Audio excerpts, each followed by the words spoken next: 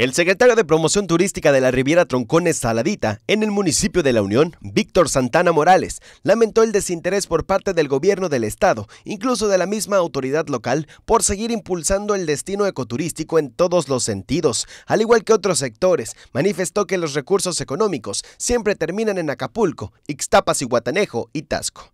En entrevista previo a la temporada vacacional de verano, Santana Morales expresó que, como ya es costumbre, no tienen apoyo de la Dirección de Protección Civil ni de la Secretaría de Protección Civil del gobierno del estado con elementos salvavidas fijos, cuando considera que ya es necesario que tengan una base sobre la franja de arena debido al crecimiento del destino en los últimos años. Sí, efectivamente, no sé a qué se deba, hemos cruzado por estos temas durante muchos años ya, que nunca hemos logrado tener salvavidas como debiéramos de tener, porque es un destino visitado tanto internacionalmente como nacionalmente. La Riviera Troncones-Saladita, desde sus inicios, no ha tenido tanto respaldo ni del municipio y muy poco del estado. En ese sentido, Víctor Santana comentó que la expectativa de los agremiados para esta temporada vacacional es alta y ahora es cuando realmente necesitan el apoyo de las autoridades. La presencia sería fundamental, ya que, como te repito, siempre hemos tenido una gran afluencia y bueno, estamos con la expectativa que va a venir mucha gente. Obviamente la realidad es la que va a mandar en este momento, si es que tenemos una afluencia bastante considerable. Y sí, hacemos un llamado al gobierno del estado, digo, de antemano pues agradecemos algunos apoyos que nos han brindado, pero también es muy importante que ya nos tomen en cuenta para tener ya permanentemente salvavidas aquí en el destino.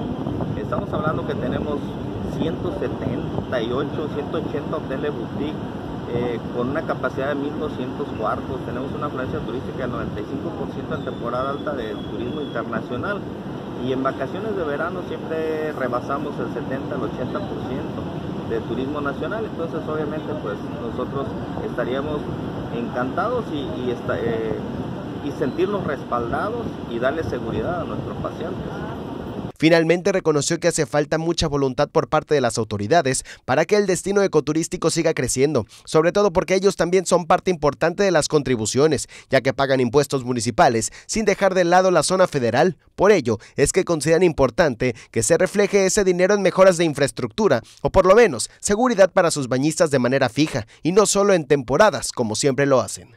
Sí, eso lo vemos con tristeza, realmente no entendemos el por qué nosotros seguimos estando en el olvido, y lo digo de manera tajante porque es la verdad. Digo, siempre que se ha hecho algo hemos estado luchando contra marea. ¿Por qué? Porque pues nuestras voces no son escuchadas y cuando sabemos que los destinos emergentes, y tanto se habla, el propio gobernador, el secretario de turismo, que se les va a dar el apoyo necesario y realmente pues no vemos que llegue, ¿no? O sea, es algo que desconocemos el por qué.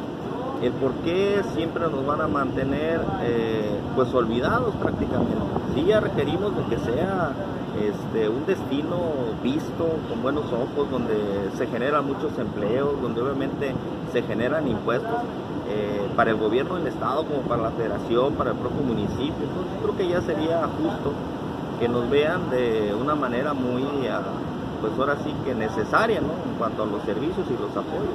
Actualmente, pese a la presencia del fenómeno mar de fondo en las costas de Guerrero, la Dirección de Protección Civil del municipio de la Unión no ha implementado puestos de elementos salvavidas sobre las playas de la Riviera Troncones-Saladita. Sin embargo, no se ha registrado ningún incidente que lamentar.